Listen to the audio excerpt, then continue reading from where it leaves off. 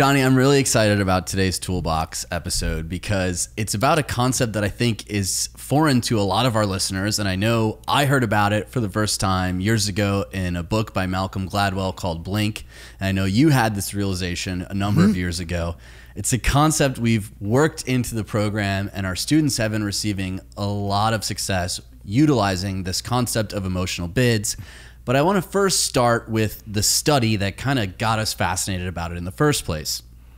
And this is a study done by Dr. John Gottman, where basically after watching a couple interact for 3 minutes, he can predict with up to 94% accuracy whether that couple will be broken up, unhappy, or happily together several years later. Well, listen, I mean, with those numbers, this would be something that you would want to pay attention to. I mean, I originally had read about this in Blink as well. And this was the exact study that they had brought up in Blink because it was thin slicing, right? So when I read it, what was apparent to me was not only if you're not able to pick up the emotional bids, would it breed a relationship that slowly starts dissolving, it also breeds contempt for the other person because you feel that you're being ignored. So there's a lot of communication in not picking up the communication. And we've all been there where the person we're in a relationship with tells us, you're not listening to me.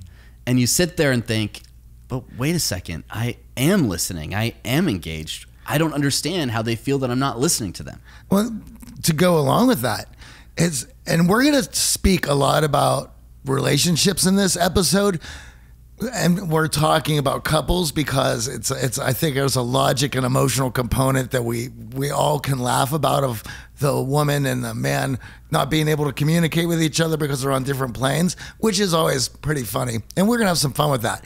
However, but this is also in relationships of building relationships of friends, professionally, platonically, because of the communication that goes on between two people who are in sync with each other on being able to pick these things up. And I love Dr. Gottman's research on longevity of relationships. That's where this whole concept sprung from. And we're going to dig into this newlywed study that is fascinating. Yeah. But we take a step back and go, okay, so if emotional bids and their recognition and sharing in them creates longevity and connection in relationships and does not foster resentment, then these emotional bids are also very important at the start of the relationship, at the start of that connection. And it makes sense logically. If we think about all the times where we had a connection with someone, we felt that connection, that chemistry, that moment.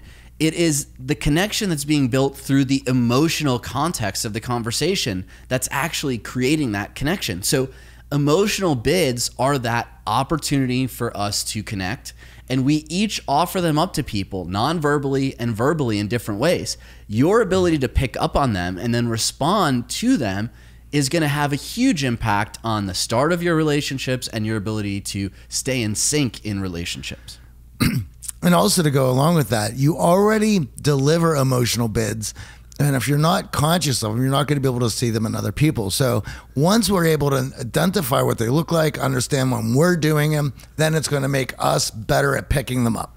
And it also leads to us overdoing it and becoming needy, right? So if we are fishing for this emotional attention, acceptance, and approval from other people, we can be needy. So the understanding of emotional bids and your recognition in others, and then realizing when we're throwing too many of them out there, we're being too needy, can have a huge impact on your success in relationships. Now, I want to dig into this newlywed study because this is fascinating. Well, it's going to be a great building block for everything that we do today. So go ahead and lay it out for everyone. And in 1999, Dr. Gottman designed a lab at the University of Washington that looked like a bed and breakfast.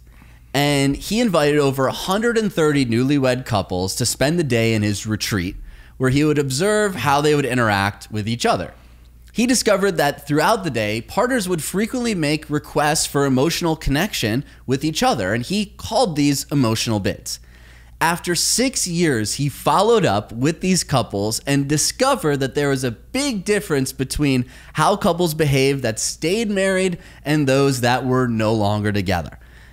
Married couples responded positively to emotional bids 86% of the time, and those that did not respond positively to emotional bids 33% of the time or less ended up in divorce. So he surmised that the secret to fulfilling relationships is responding well to your partner's emotional bids. It actually is the fuel for longevity of those relationships. You know what hearing you read this study back to me, it also brings me back to an interview we did with Michael Ventura, how to build this space where two people are able to feel comfortable and vulnerable enough so they can speak truly to who they are. Michael had went, to go back to the episode, he had went to build a replica of the mammogram facilities so that people could come to those and then speak of their experiences about being there. And when we talk about vulnerability, everyone gets bent out of shape out there. It's like, oh my God, it's so scary. I have to be naked. I have to throw all of my faults and warts out there. Actually, the simplest way to be vulnerable is this emotional bid. So enough talking about emotional bids. Let's just define what the hell they are, because I'm sure a few of our listeners, if not more, are wondering, what is this magical emotional bid that we speak of? Dr. Gottman defines an emotional bid as any attempt from one partner to another for attention, affirmation, affection, or really any kind of positive connection. Now, obviously in the boot camp, we teach value as acceptance, appreciation, and attention. So that is in line with these emotional bids. When we can give people those things in the right moment, they feel valued. Well, yeah, and it also gives everyone a sense of power in building the relationships because you have something that the other wants. And, there's a lot of people that I speak with and I get questions from because they're always asking what power they have or what is the value that they have. Well, when we look at this, and this is why this is so important, is because attention, approval, acceptance is the one thing. We all have it. We all have unlimited supply of it, and we're able to give it out all day long. And other people, not only do they want it, they need it in order to feel good. So we all want it. We all want those three things. And the emotional bid is really the attempt to get that from the other person. Mm-hmm. It's you, whether it's non-verbally or verbally, saying, hey, give me some attention here. Give me some acceptance. Give me some appreciation. That's all I'm asking for. And we do it in a variety of ways. Some of them subtle, some of them overt. Right? We were joking about this earlier. Yeah. In LA, there are some overt ways that people try to get that emotional bid. Name dropping, talking about the projects they worked on. These are all ways that we're trying to get the other person's attention. We're trying to get the other person's approval and acceptance. So your ability to recognize these emotional bids obviously creates longevity in your relationship. So those of you listening who are in relationships, we're going to ask you throughout the show to think about these moments that your partner is offering up. Their emotional bids. Are you responding to them, or are you on your phone? Are you turning away from them? It's funny. We've gotten into a place in society where I know for myself, in order to get engagement and vulnerability or want to discuss some of these things, rather than going for the emotional bid that is subtle, it's completely overt. Hey, can we talk about this? Hey, I had read this. I'd like to discuss this. That's to the point of where we've gotten to, and that is putting yourself so far out there. We're going to get into this a bit later, but as you mentioned, it's subtle. We shouldn't have to go to that point if we have great relationships. If you do find yourself having to reach that point, that's the problem. Yeah. I mean, just hearing that, I can think about all those moments in my relationships where I've heard that from the other person and thought, well, wait a second, I am giving you attention. I am listening. What's going on here? So when we have to get that overt, obviously we've ignored a lot of the subtle emotional bids along the way. Yes. So when your partner's saying, hey, we got to talk about this, or hey, can you listen to me? Hey, can you put your phone down, right? We've missed a number of emotional bids along the way to lead to that point. as I mentioned, we've gotten to a point in society where I just do that naturally now, but I also do it out of a necessity to save time.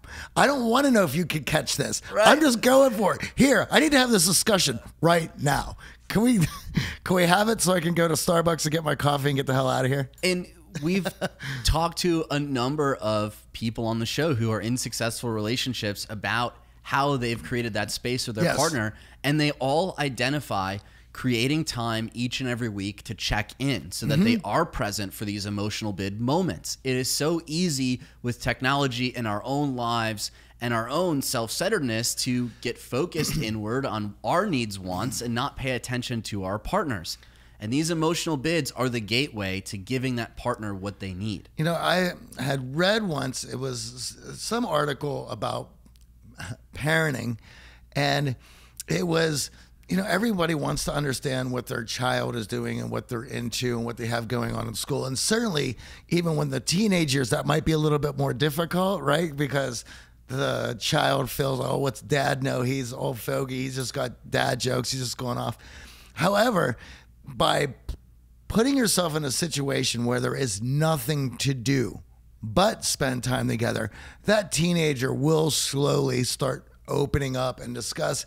And we're living in this world where everything is so rushed that people don't have time to just be together and hang out and allow these things to come out naturally. But I think you can speed up the process if you're able to catch these emotional bids so that you're not wasting a lot of time trying to fill out the other person and waiting for them to finally drop their phone and guard to finally open up. And overt ones verbally are pretty easy to spot.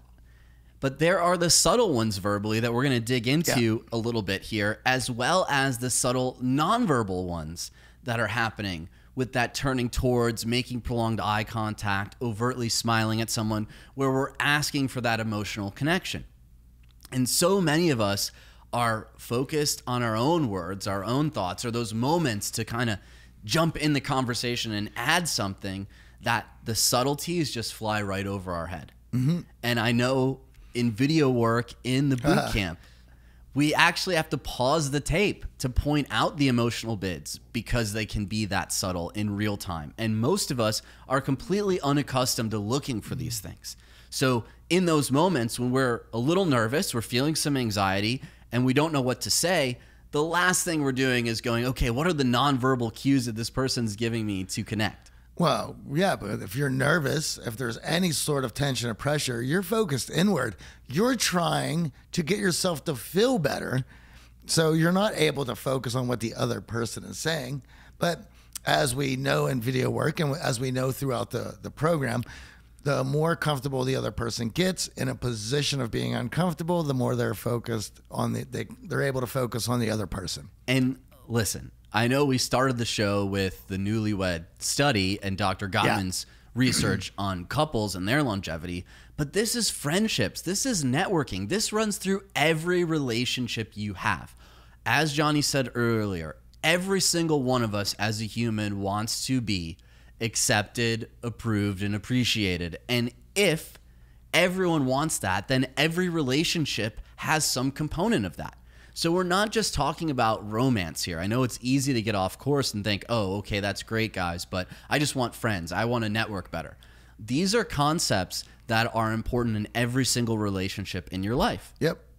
They nurture and provide the other person the space to feel more comfortable around you and to truly feel connected to you. Well, I know that all of my deeper relationships that I have, even here in shallow Los Angeles, there is conversation of just how the day was, what did you do, what was that like for you going through it, and allowing the other person to speak in this manner. Should we get into some of these so that we can show what they look like and get into it from there? Yeah, because emotional bids usually have an underlying context to them, right? It's not necessarily the words that we're so focused on because they can be logical, but often the context underlying those words are the subtleties of what we're talking about. So let's look at some simple ones, right? Look, a purple parakeet. That is someone asking you, hey, come check this out with me. Hey, come give me your attention so we can respond to this thing that I'm so excited to share. I talked to my boss today. How many of us have heard that from a friend or from a spouse or a partner? Yeah. That's saying, will you chat with me? Right? Will you engage and allow me to share this story about what my boss said? Maybe it was some positive feedback. Maybe it was some negative feedback. But the simple phrase of, hey, I talked to my boss today. How many of us have been like, cool, back to surfing, right? Yeah. Oh, I'm on Instagram. Oh, I hope that went well. Right? We don't even realize that this is a opportunity for us to be more engaged, not less engaged. Well, the other one here is how's it going? And that's, I want to have a dialogue between two people. And as you mentioned, these are some things that will possibly not pick up. This is the other person putting themselves in a vulnerable situation. So when you say something like, cool, and go back to surfing Facebook, what did you just communicate to the other person who just put themselves in a vulnerable situation? They're not worth it. So now that you've said that you're not worth it with non-verbally, that person, how many times do you think that person is going to put themselves in that situation before not only do they shut down, that they start building contempt? Well, Dr. Gottman says 2 out of 10 times Two out of healthy 10. relationships. Yeah. 7 out of 10 times divorce, angry, discontent. So you have a window of opportunity. Obviously, it's nearly impossible to catch every emotional bid because they are subtle. But if you miss too many, if you ignore too many of these opportunities, and we've all been there. I mean, when I first discovered this, it was after a terrible breakup, and my ex-girlfriend was yelling at me saying I didn't listen to her. And I'm sitting there saying, I heard everything you said. I heard it all. I caught everything. But she wasn't just saying you weren't listening to me. No. It was the lack of response on an emotional level. You weren't communicating with me. And there was stages to it, right? Yeah. There was stages of like, well, let me say something to get the emotional connection. And it went all the way to, well, let me say something to just get AJ angry. Because at least angry is an emotional response. Absolutely. And it's very easy in a relationship, certainly a relationship that's where you've been together for a number of years, to feel like I know my partner inside and out. I know every story. I know what they're going to share before they share it. We're already connected, AJ. I don't understand why I need to focus on emotional bits. And in that comfort that you're building, that idea of, oh, I completely understand my partner, you're actually missing these emotional bids and teetering in the direction that Dr. Gottman says leads to resentment. This is ongoing. This is not, oh, great, I caught the emotional bids at the start of the relationship, I'm good. This is something that entails active listening and being present.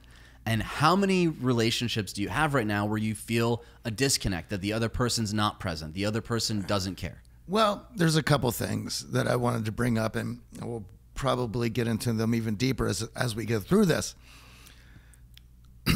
As somebody who is working to get more communicative and put themselves out there more, right? Everything that the other person does is going to leave a mark with the other person. So if you have social anxiety and you're slowly working to put yourself out there, and how many times have we seen field night where somebody will work themselves up to go talk to somebody, but the person they're talking to is either on their phone or had just gotten off their phone. And I'm sorry, though your phone might be now back in your pocket, your brain is still attached to what had just transpired. It's processing. It's processing. So we have to now leave that open. And I know that we rail against technology a lot here. And it's not to say that we are desert dwellers and Luddites who don't touch this stuff. I got an Apple Watch on. I got my iPad here. I got my iPhone. I got my MacBook. I am hooked up. You're in the cloud. You're connected. I'm connected.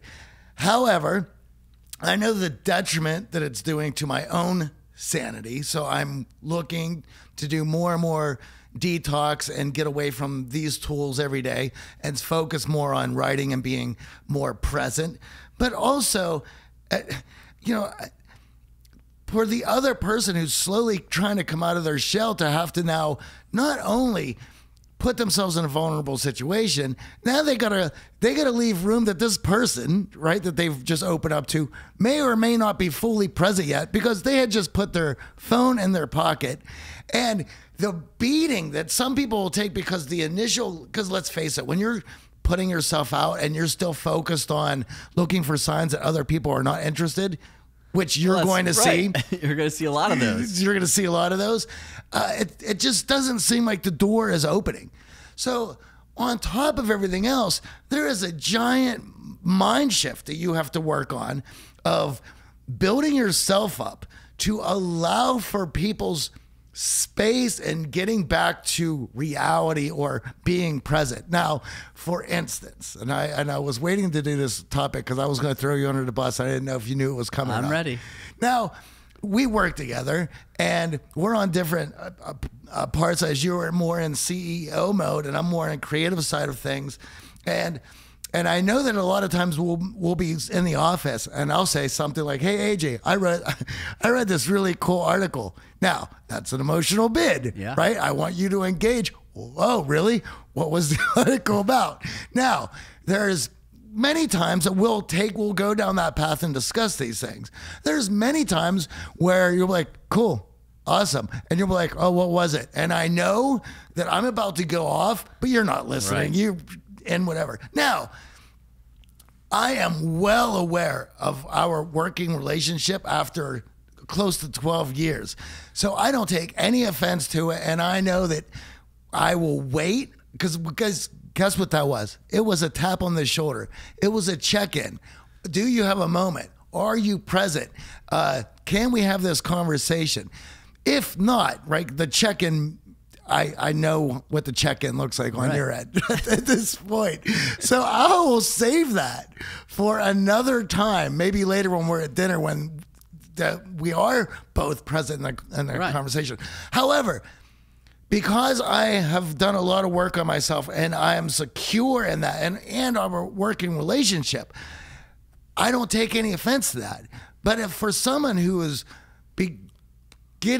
practicing being vulnerable again or putting themselves out there or just working through social anxiety, this is a minefield that is trapped in all directions. And Dr. Gottman argues it's a checkbook you have to balance.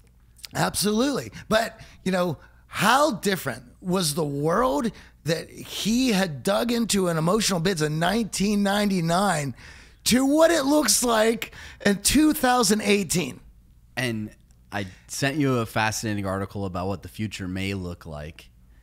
It is changing rapidly. We're going to delve a little bit more into emotional bids over technology because I think a lot of what we're doing on social media is that outward emotional bids. Look at me. Hey, you got to see how cool this is. What's going on in my life? So we can leverage technology on an emotional level to give people that value that they're looking for.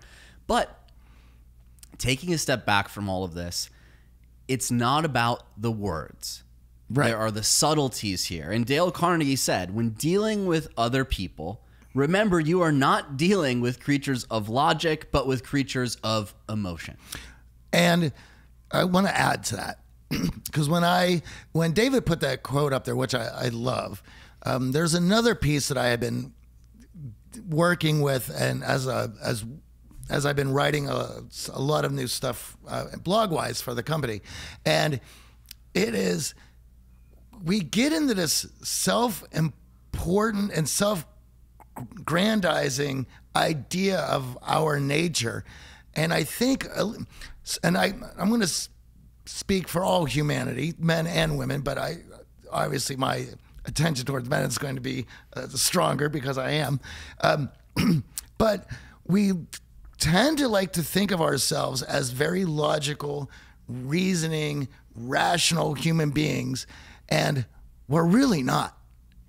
And we have to leave room open emotionally in order for all this to work. And as we get further and further down a technology road, it plays a role in, I guess, having us thinking that we are so logical when in fact it's all a mirage, at least from what I can tell. And let's think about that, right? When we are feeling strong negative emotions, maybe depression or our self-esteem is low, our focus is so inward, it's impossible to discern these emotional bids that we just covered. It's impossible to look past the words themselves and find the emotional context. But listen, these emotional bids are all around you. And like a checkbook, if it gets too out of whack, if it's too in the red, people are going to write you off. So if you think about relationships that have dissolved, if you think about relationships you were going after and you didn't get the connection you were after, take a second and think about all of those moments that that other person was making that emotional connection, being a little vulnerable, putting that emotional bid out there. Well, let's think about the communication that went on in 1999, right? So if I wanted to get together with you, I could just blurt out a text and wait for your response of an address to meet.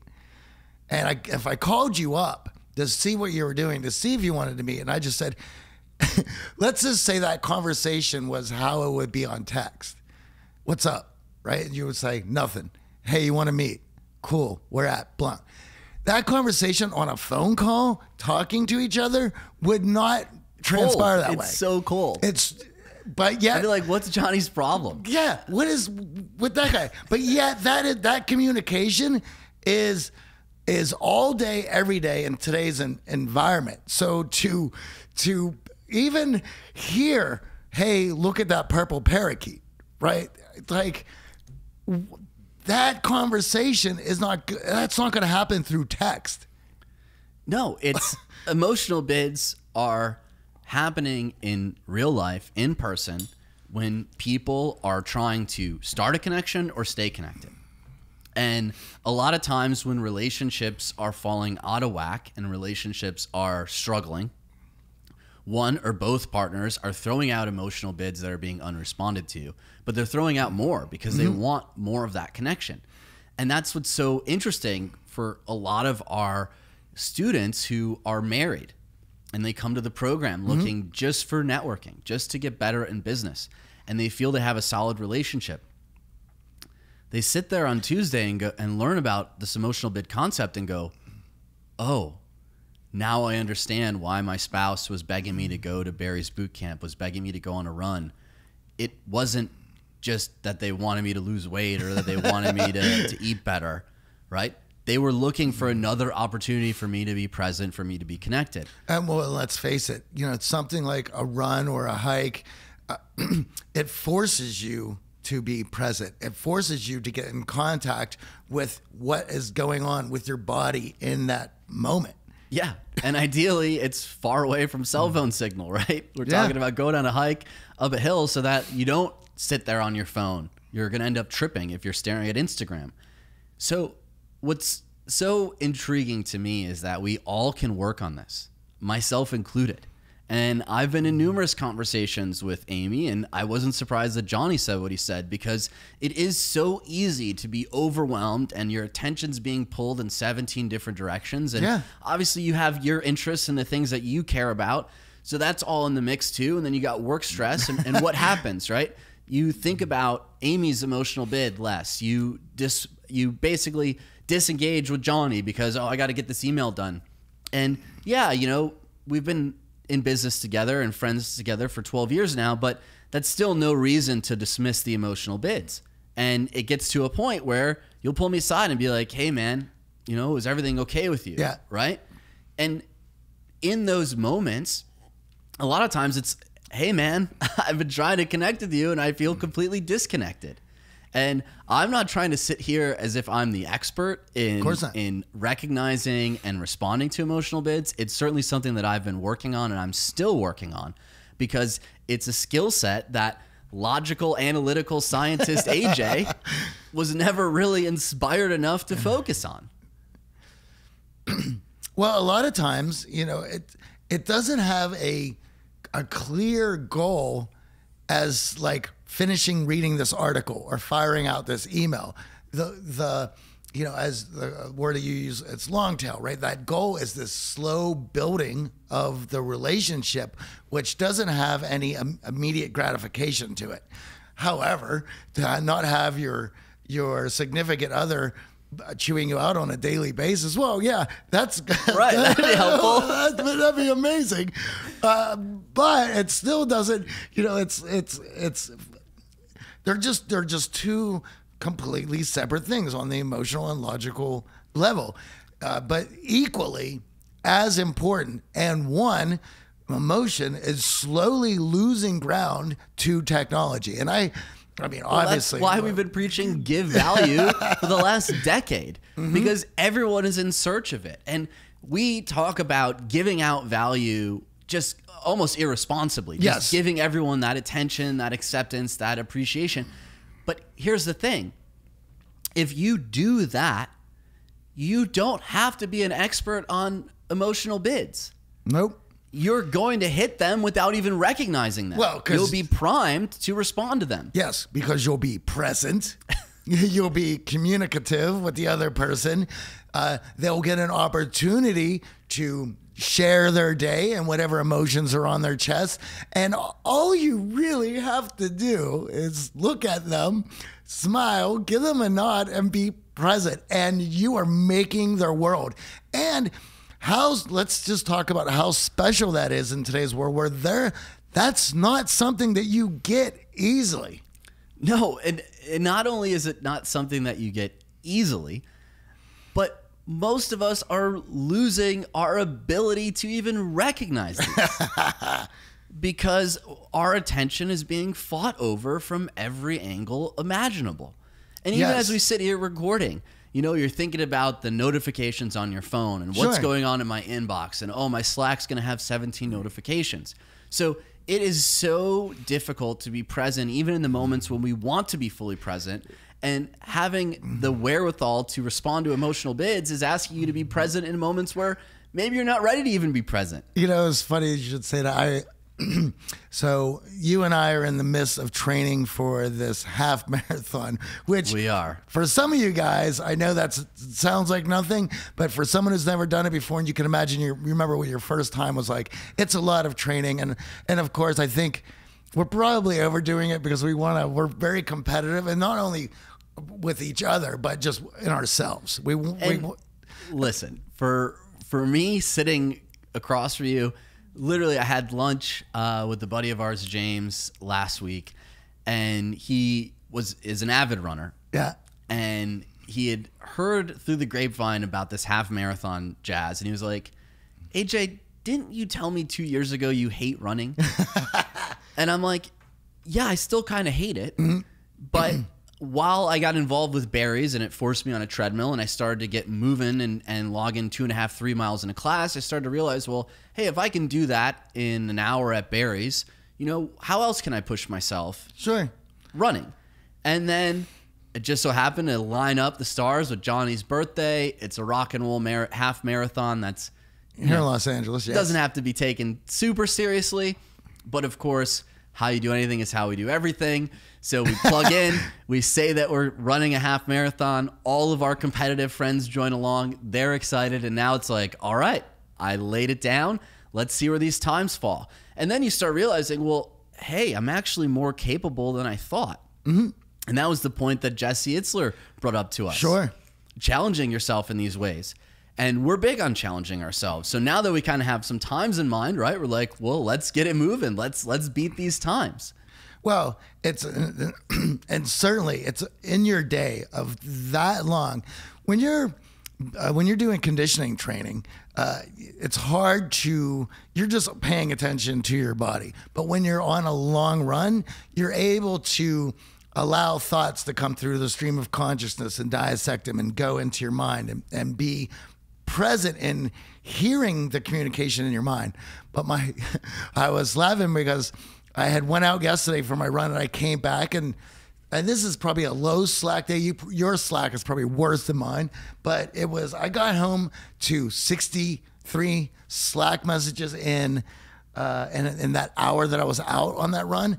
And to go along with what you're saying, it's like, I got to come back to this. There was an amazing thing to put on a different hat, to be in touch with thought processes and be present and to go through this, and then to throw that out the window, to jump on Slack and start answering all these logical questions.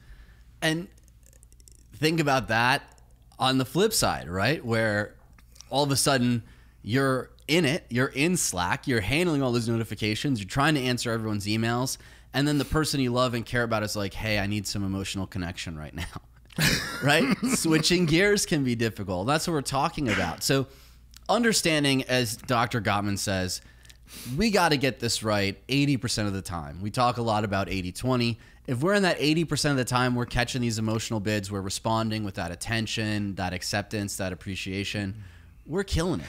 That is an amazing percentage, considering that when we do video work, in 90 seconds, the guys will pick out 0. And I say you find one emotional bid in that first 90 seconds and you respond to it, you've just gassed the car. Yeah. This conversation is going. This person is excited to be more vulnerable. And all of a sudden, you're going to fall into that not small talk that everyone dreads, but that medium to large talk where everyone is now sharing their emotional side, not just their logical side. Well, and to go along with that, one of the things that we've continued saying on this show was, everyone gets so wrapped up in having to grand slam this first impression or say the witty liner or get everybody laughing.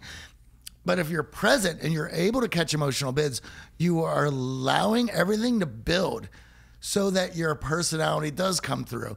And it's not that we're completely removed from this, that we wouldn't know what they sounded like if we heard it.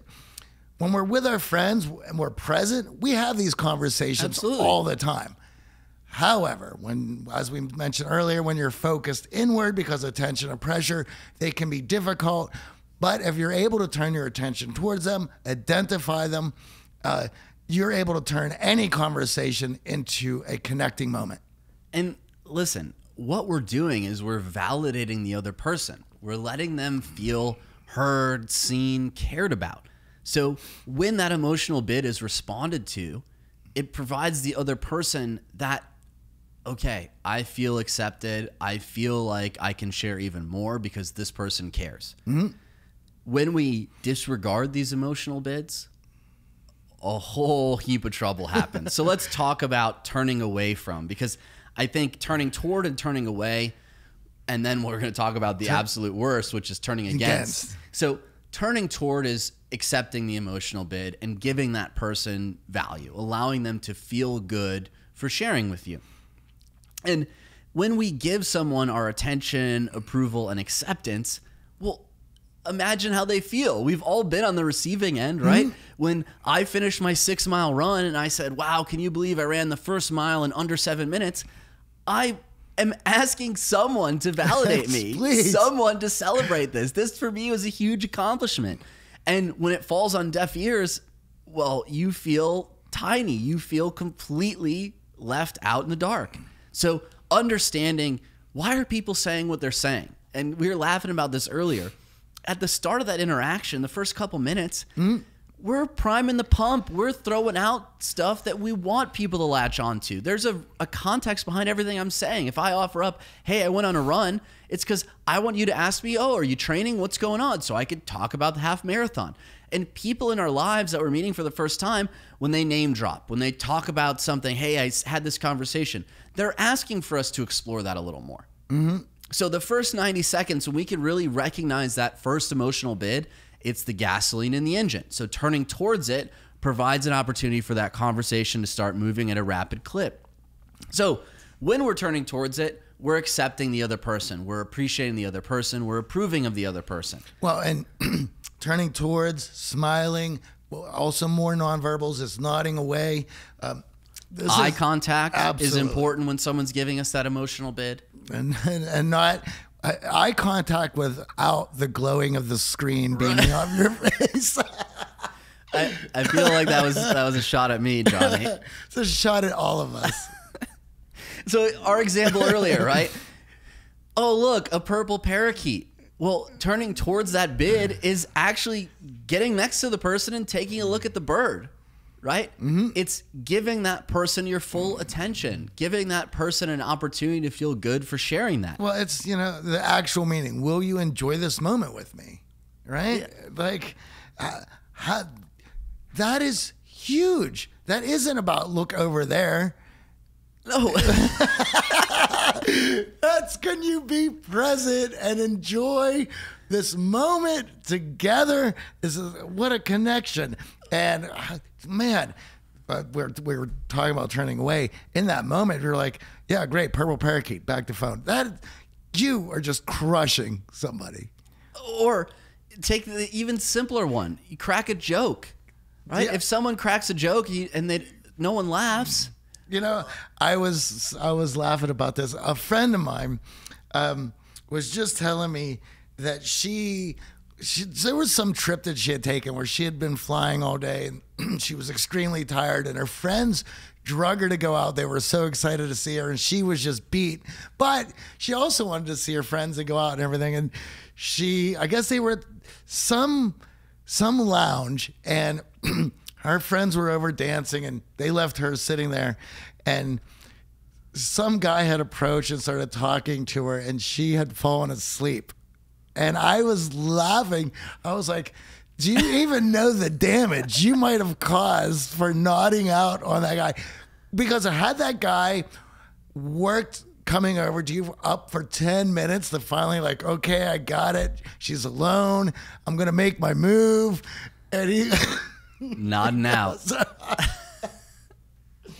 Brutal. Yes. But we've been there where you celebrate something, no one pays attention. You crack a joke, no one laughs. And listen, we are not talking about the, yeah, cool, awesome, totally, AJ. I know a lot of guys in boot camp are like, but I don't like that. I don't dig birds. I don't care about running. How can I respond to that emotional bid? It's not accepting everything. It's not a, yeah, cool. It's giving more attention. Just giving that person more opportunity to celebrate themselves, to share that emotional component. It doesn't mean you have to agree with everything. And it's certainly not a blanket, cool, totally, yeah, man, that's great. Mm-hmm. Those are not turning towards emotional bids. Those are actually dismissing them. And a lot of us don't realize that. We're just in a total, like, I know myself when I'm talking to Amy and I'm on my phone, I'm like, oh yeah, cool. Oh yeah, totally. Right? What's going on Instagram here? How many likes did I get? We all know that. We all have these moments where we're not fully present and we give the courtesy laugh, the courtesy cool, the courtesy totally. It's funny because I noticed in your relationship with Amy, there had come to a point that in the relationship that I couldn't get a response text back after a certain time. And my first thought was, okay, AJ now has to turn off his phone after 8 o'clock and be present in the relationship.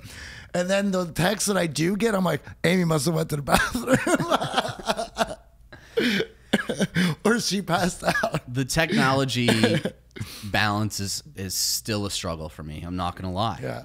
It's a struggle for everybody. Running a business, and the business also happens to be all encompassing. It is my livelihood. Yep. So I'm certainly not a serial entrepreneur. I don't have a lot of side hustles going on. This is my one and only hustle. And it's difficult when you have a team and you're trying to be responsive to everyone and there are a lot of demands. And I've had phone on timeout. I've unplugged phone. I've turned it on airplane. I've tried a variety of things. It's still something that I struggle with. But let's look at it for what it is. When it's your livelihood and it's all encompassing, it's all you think about, it's all that you have going on, that the next day is going to be spent doing work, and you're meticulously putting together a team together, and you want that team to feel supported, encouraged, and that you have their back, and it's an open door policy. Well, then it's, they send you a text at 8:30 at night. Of course you want to be able to... They have their emotional bids that they're looking for me to turn towards, right? Yeah, right? Like, I was excited. I had this idea. I should text AJ. I don't get a text back. Right. It must have been a bad idea. I shouldn't text AJ at 9 p.m., right? So nothing that we're saying, again, is coming from a I'm a savant and I'm recognizing everyone's emotional bids. But what I've found, and especially at the start of relationships, when you can make a habit of being present and giving people an opportunity by turning towards those emotional bids and responding, letting that person know that you see, you hear, you care, you're present, goes a long way towards creating the space of true connection, which we'll get into, and really talking about empathy. Now, obviously turning towards is what we're aiming for. Turning away, not a good thing. Turning away is what Dr. Gottman argues builds that resentment, fosters that feeling of disconnect, that feeling of this person doesn't care about me. So that example of the purple parakeet, right? If you call your friend over to see this bird, you're the bird watcher, look at this purple parakeet, and they don't come over. They say, yeah, that's cool. I got to finish my homework. I got to finish doing the dishes. Well, man, you feel like crap. You feel let down. You feel unheard, and that builds. And when that's too much, when the checkbook is out of balance, if you don't have a very patient partner, you're going to be partnerless. Yep. You're going to be friendless. And we've also had a number of guys through the program who have surface relationships. They don't feel they have depth in their relationships. They don't feel that the other person's being vulnerable. In large part, it's because they missed these first few emotional bids that person gave them. They were turning away from them. They were rejecting them and not allowing the person to feel good in those moments. So whenever we turn away from someone's emotional bid, we build resentment, and that harms relationships. And we'll certainly quick to erode them. And I've burned a number of relationships turning away from emotional bids, not giving that person the space to feel valued is huge. And when technology comes into the mix, we look at technology and all the ways that we can seek emotional bids by posting our achievements online, taking that photo of us traveling, showing people what we're eating, posting our run splits, where we're asking for that emotional bid to be responded to, and we're asking people to turn towards us. But think about all the times that the people in your life are doing the same thing. Are you responding with likes? Are you responding with comments? Are you texting them, hey, that's awesome. Hey, happy birthday. Are you giving them that attention, approval, and acceptance? That's what we're talking about here, whether it's in person or whether it's digitally. Now, digitally is definitely the lowest form of responding to emotional bids, but it's also the easiest. Right? How difficult is it for you to spend 20 to 30 minutes a day just flipping through your social and celebrating everyone else's emotional bids? If I could get it down to 30 minutes a day, that'd be huge. I'm working on it. Yeah. And man, we've talked about this so often, but the ingenuity and the genius of how they've gotten social media so addictive to where I've gotten to the point now where I get angry if I consciously awakened to seeing that, oh wait, I'm back at Facebook? What? How did the hell did that happen? I was listening to some story or I was watching Better Call Saul. How the hell did I get... Am I back in Facebook? But you know what? That's how I know that I'm making strides, because when I get angry, I know that I'm moving to a decision point that I want, right? It's like now anger's getting involved. Your emotions are here. This is slowly taking place. I know that every time that I've had difficult habits change, anger was finally the last emotion in to where that allowed to happen. Well, I mean, anger drives the show, right? So if you're getting to a point where you're angry with yourself, you're going to start to make behavioral changes. Yes. What I love is that everyone struggles with this. We had Drama on the show recently, millions of followers on Instagram. And what did he say? He goes, I will post something and I will have a mini freak out if it doesn't get enough likes or views and pull it down. So every one of us is lobbing emotional bids digitally or in person. We're posting because we want an emotional response. Yeah. We're saying stuff in conversation because we want an emotional response. So taking a step back, understanding where your putting out these emotional bids, you're going to start to realize all the different ways maybe you're being a little needy. Maybe you're asking too much of people and not reciprocating emotional bids. Well, and to go along with that, how excited do you get when you get that response, knowing that you can do that for somebody else? And rather focusing your whole day on trying to get it for yourself, why don't, you know what? Here's your challenge. For a week, try spending it on giving it to other people and watch your whole world change. And this is the type of stuff where depth in that relationship is happening, where all of a sudden this person's going to start taking more interest in you and start supporting you, and all those extra levels of the playing field that we talk about open up, where opportunity arises. All of a sudden this business venture you were thinking about, the stars align. Next thing you know, you're coming together and that idea is happening. When we start responding and turning towards other people's emotional bids, we create space for connection. We create space for them to invest more in us. And it's, as Dale Carnegie said, it's showing the other person that we're interested at a base level. We show disinterest when we're in our phones, when we are turning away from emotional bids. So when we ignore someone's emotional bid, we build resentment. We harm that relationship. We've all been in those relationships that have ended. If you think about all the breakups in your life, I know I've had a number where I was just completely unresponsive to their emotional bids, checked out, uninterested in what they were doing or saying. It sucks to be there. It's a learning lesson through my 20s and even in my 30s now of how easy it is for you to have momentum in your relationship. If you feel like your relationship's losing momentum, start paying attention to your significant others, your friends, your family members' emotional bids, as Johnny said. The other thing that outside of turning away is the turning against. And this is this is where you will make that a negative comment about whatever the other person's emotional bid. So if it's, hey, look at that purple parakeet, and your response is, well, that's a stupid bird, right? There's a response, but it is not the response that the other person is. It's a rejection. It's a rejection. And this is where in class we talk about improv rules and why they're so important, and why improv is such a great thing, because one of the rules is you're not allowed to negate your partner. Right? It's always yes, and you move with them rather than against them, which opens up conversation to opportunities to show your personality, opportunities for jokes to build.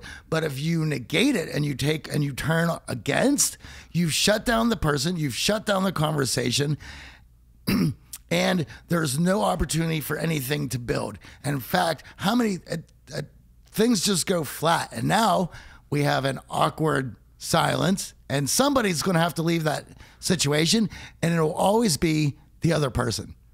And I mean, just thinking about that. Yeah. Sitting here going, oh, cringing, right? When we reject that response, when we reject that emotional bid, it definitely disqualifies that person. It allows them to feel completely unresponded to and feel negated by you. So think about all the times where you're caught up in the moment, you just flippantly respond to someone. In those moments where it was an emotional bid, that rejection stings. Why is everyone so afraid of rejection? Because it's not fun. So I know that there are a number of clients that end up on our couch that have a negative, negating personality. Well, there is sarcasm and that dry sense of humor. And we always talk about if that is something that you possess. And there are people who I know who've made a living off of sarcasm. But you have to understand, much like anything else, is that you have a funnel of everything you're bringing in, of relationships. And if you are meeting everyone up front with a sarcastic or dry sense of humor, that funnel is narrower and you're only allowing so much to come through. And I always tell people, if you're fine with that, screening people out that quickly, then fine. But don't come asking why you're not unable to bring people in your life by using such a brash personality. If that is something that you would like to utilize and explore in your relationships, at least allow people to get to know you first before you exhibit that. Well, let's follow Dr. Gottman's principle. 80% not sarcastic. Yeah. 20% sarcastic. You're in line. If you start going 50, 60, 70% sarcastic, you're basically negating every emotional bid coming at you. And again, we like to think that we're wearing that smile, that everyone knows our sense of humor. How could they not know I'm joking? There are a lot of times where people don't know you're joking, even if you say I have a sarcastic personality. How many times have you went for the sarcastic joke online, and when you're about to hit post, you realize they've got to get this. It's so outrageous. Right. And this is where I think all the yelling comes from on Twitter. Someone just shows their sense of humor on some post, and they hit, and it's so outrageous. They're like, how can anyone miss this? Right. But should be obvious. It should be obvious, but it isn't, because no one knows your sense of humor. So it just goes sideways immediately. But all of this is nothing compared to how somebody feels when you just turn away. Oh, I mean, you feel neglected. Well, this even goes on digital, where because you're shit posting, you're getting a response. So you're encouraging more. But if no one answers you, you'll just stop. The reason shit posting is such a huge thing is because you're eliciting a response. Any publicity is good publicity. So the more outrageous, the more angry you can make everyone, the more you're getting responses. That, though it's angry, it's still elicit emotional response. You're winning. Online. So we have turning away from, and we have turning against. And it's interesting because reflexively, even myself, I thought, wow, turning against would be the worst of the two, right? Ignored versus rejected would be the worst of the two. Mm-hmm. But actually, it's turning away from that is the worst. When we ignore the emotional bid, when we are unresponsive to that person seeking value, that person seeking our emotional attention, we allow resentment to build at a rapid rate. If we turn against and reject, there's a response. So that person, even though they didn't get the response they were looking for, they got a response to their emotional bid. They got something. Well, and that's why I think you mentioned this earlier, that if you're not responding to the other person, they're going to look for another way to get a response from you. And it may not be the one that you want to give them, but they're looking for anything. So of course they're going on the attack because they know that you're going to have to respond to that. So now they are getting something. So let's talk about the response to emotional bids, because this is where the magic happens. When we are presented with an emotional bid, the mindset to take, the response you should have is a we or an us response. Yeah. That fully accepts, appreciates, and allow the other person to feel good that you recognize and understand that emotional bid. So when someone offers up that story, or when someone offers up what they're excited about, if you could say, well, we're going to have to do more of that, or we're going to have to go here, and you can connect yourself to that emotional bid at the start of that relationship, that friendship, at the start of that connection, that person feels a different level of connection with you than if you just say, cool, yeah, totally, I agree. Mm-hmm. So when we take the we perspective, not talking about yourself, not taking their emotional bid and then pontificating about all the different ways you relate to that, but instead you just focus on the we. We should do this. We're going to have to go on that bird watching trip. We're going to have to go to Africa. Plenty of purple parakeets there. That we moment allows the other person to feel completely heard. Mm-hmm. And, it's something that's interesting to go along with that. You remember the movie Yes Man that came out? And that was all about saying yes to opportunity. And now it's saying not only yes to opportunity, but yes to communication, yes to being present. I mean, it's totally taken over a new connotation. So the problem that a lot of us have when we're presented with that emotional bid is we mistake it for an opportunity to talk about ourselves, which actually works against you. So when I say take the we, a lot of us take the me. We go, oh, great. He shared with me that he loves bird watching. Now I'm going to share with him that I love running. And that actually turns away from that emotional bid. The reason that people are offering up the emotional bid is to get a response. It's not to hear more about you. Yeah. But when we're focused inward, when we're waiting for that perfect opportunity to interject about ourselves, we tend to come to the conversation with only me, me, me, me. Let me add about myself. Let me share all these things about myself. That works against these emotional bids. So it's the we versus the me. If you go in looking for the emotional bid, recognize the emotional bid, and share a we, talk about what you can do together in the future or how that person can help you based on this emotional bid that they gave you, they feel connected. When you go, oh, great, now I'm going to share about myself, there's a disconnect there. They feel that they weren't actually heard. Once again, to go back to social media, I think it was predicated on the point of you get to show people interesting things about your life. What's going on in your other friend's life comes secondary. I love that, because when we pay closer attention to the lives going on around us than are totally soaked in our own, well, obviously, it sounds to me that's where the opportunity lies. You can't come into a situation or a conversation and just pontificate and focus on yourself and hope that everyone else is going to play along. That doesn't work that way.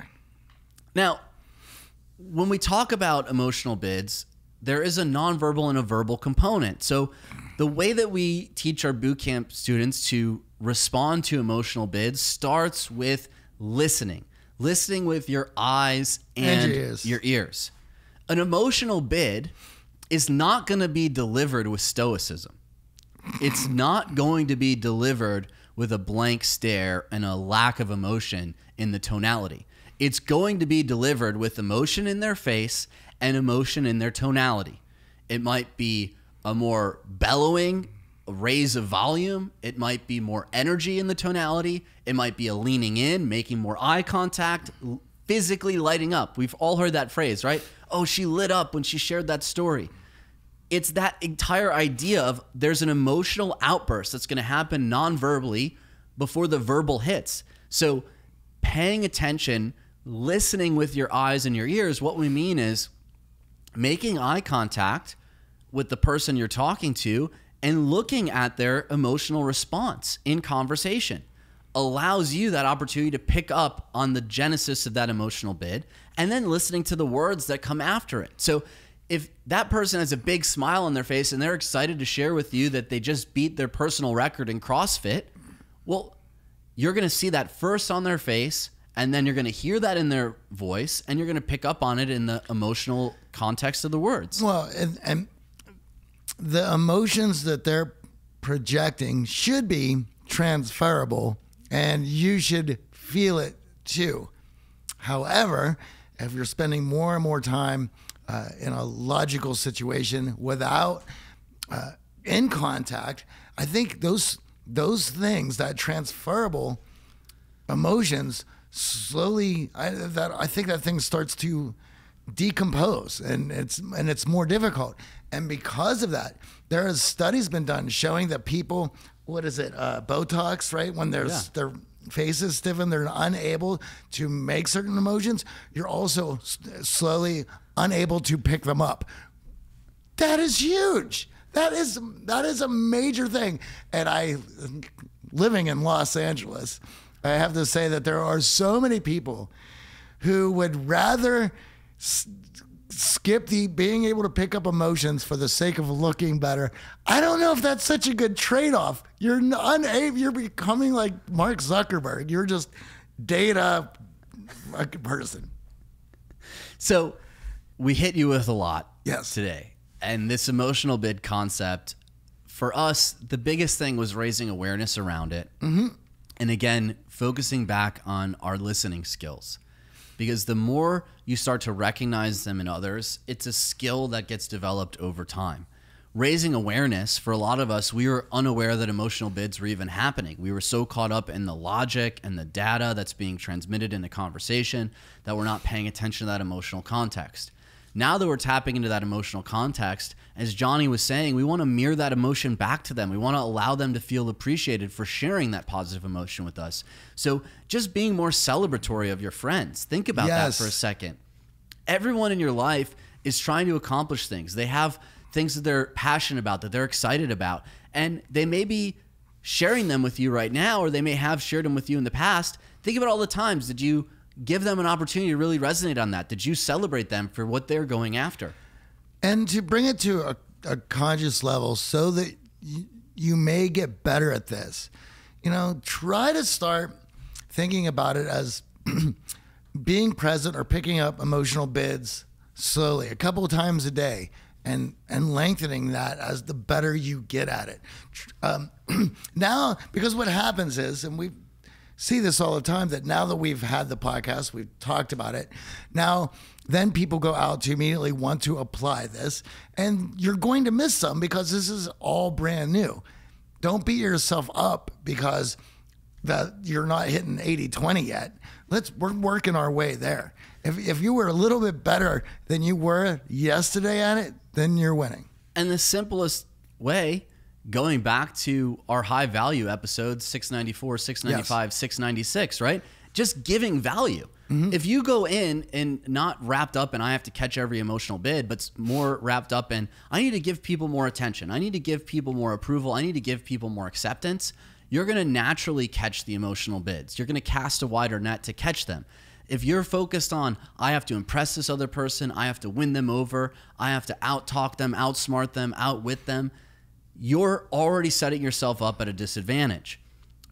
When you can take giving value with recognizing emotional bids, that's a superpower. Mm-hmm. That's where we now have the basis for that deeper connection. And we're going to delve into that next month.